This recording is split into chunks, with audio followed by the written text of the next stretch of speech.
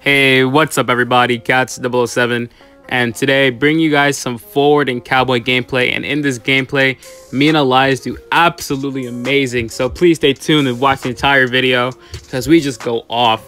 A little announcement: I have a Discord server opening up, so y'all better get y'all butts in there, you heard me? Hopping straight into the gameplay, and a little side note, where the heck have I been? Like, it's been what, a week or two? And I've kind of been AFK for a bit, and it's because I've been busy with college and stuff, so please forgive me. I really did miss all of y'all and interacting with my community. I haven't been playing as much, but you know, since I no-lifed before and I got Hydra and Titan, so I didn't really care about playing the game as much. I've been focusing on my studies. So aside from that, I really did miss every single one of you, and I cannot stress how much I love my community and how positive you guys all are. You know, like low-key, if someone attacks me, y'all right there, like, yo, y'all pull up, yo, what's up, let's get it. Nah, I'm playing, but still, I love my community. You guys are so supportive, and I couldn't ask for anything more. Hopping straight into the gameplay, Elias is decoding in factory. Ollivander is gonna rotate the 2 pallet. He's gonna vault the window here, take the speed boost, gonna throw the pallet down over here, trying to separate as much distance from the hunter. QC's right behind him, throws a line, beautiful line from the violinist. Elias is right there. He might instant lasso or aim assist. He's waiting for him to pick up, breaks line of sight. He's going for instant. No, he drops, baits the hunter's drop. Now he's gonna go for an aim assist. He targets on and lassos through the wall. That is beautiful. Some of you are wondering, how do you get the lasso through the wall? It's very simple. What you do is you have to time it right before he turns, and when he turns, like before he turns against the wall, you throw your lasso, and that's how you get the lasso behind the wall. Elias auto aiming again, gets the pull against 2 beautiful aim assist lassos, and Elias just constantly rotating. He's gonna take Ollivander somewhere else. He's gonna portal back into 2-story, trying to create as much distance as possible and waste as much time as he can. Now, you guys know my motto: always finish a cipher. Excuse me, always finish a cipher.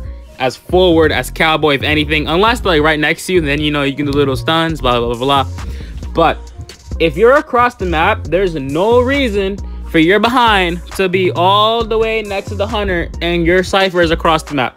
Always finish a cipher. When you finish a cipher, that initiates go time. You get in there and try to have some fun. That's what I love about Horizon characters. You get to have some fun. Now, I know that the hunter drops in one location, so I time the dash perfectly. So when he drops, I have to take this specific angle for me to even pull it off to begin with. So as soon as he drops, you gotta curve yourself just a little bit for that drop. Something I learned from another top forward, AOYX, I love you. I learned a lot from you. And I learned a lot from watching other people's videos. And it's kind of one of the biggest reasons why I love posting, is because people learn from me. And I didn't learn majority of the stuff on my own, but it's good to share that knowledge that I have with other people in the community, because I learn from other people too, you know? So Elias is there. I'm here kiting. He's trying to catch up to me. Throws path down right in front of my face.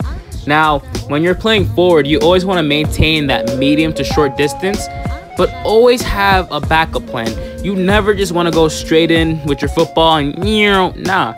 Always make sure, like, you know, listen, there are hunters who will chase you. Like my buddy Quing. Like, he will literally chase me till I run out of football. I am not even kidding. Like, so you have to make sure that you use the right amount of football when you use it, and you have a backup plan, like, you know, go to a pallet, or you have somewhere to dash to so you don't get smacked. Because like if you too short your dash, you're giving the hunter a free hit. And you also have to keep in mind, you are a rescuer with Tide Turner, so you cannot afford to get hit if you're harassing, because then what's gonna happen, you're gonna have someone else who's decoding and rotate all the way across the map. So keep in mind, you are a rescuer, so when you're harassing, you have that responsibility of also not getting hit. Now, keep in mind, I made sure of how much football I use, how much I conserve my football. I didn't go for a full stun. I still have football for mid-game, end-game. So I have enough football to stun, I have enough football to get away, and I have some football to do some other stuff. The ciphers are being rushed just to harass from the cowboy and the forward alone. We're down to 1 cipher left. That last cipher is going to be in factory where Elias was decoding. He should have finished his cipher, but he was busy harassing. But the ciphers are being primed. I finished mine, and Persuadable is decoding across the map. I'm going to go for the save.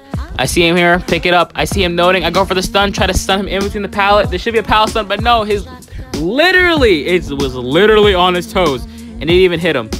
So watch, I use just a little bit of football, right? And I have a little bit in store just to make sure I can stun on chair, get a free save, just like so. I don't have to worry about any lines or anything. Hits him, Cypher's popped, and we are all out of here. I remember the portal that Ollie set, making my way over to Moon Gate. Sorry, my apologies, Factory Gate. And just so you know, Persuadable, this is Persuadable right here. He was like, you know what? Let me go shoot the hunter. So Persuadable rotates, not transfers.